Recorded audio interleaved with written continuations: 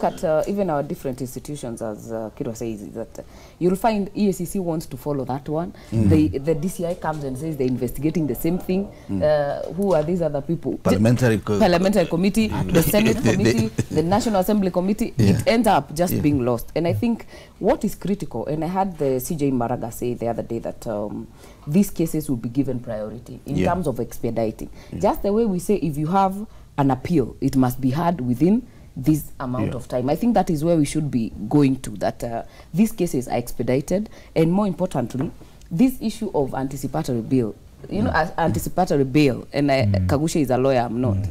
This thing of thinking that you guys want to arrest me, so I go to court and say, don't arrest me. I mean, if you're clean, why do you need to go to court to say, don't be arrested? I mean, the court must also help us, because it will be faceted. This fight won't be by the president, won't be by the DCI, won't be by the DPP. Everyone must play their role. And what we should be pushing for, even for this, is that these cases are expedited. Just the way you say, of course, the 2500 Huduma Center girl could have been an easy one to investigate because it was a clear, it was a shorter connection. These ones have piled over and over. And most of these people, even the ones who were in this one, must have been in the first one. Most of them have been in the NYS season 1. Now there's another season. There is a long trail, but can they be given priority? Let us focus all over, and we don't just use NYS to forget every other, because you know that is what we do as a country.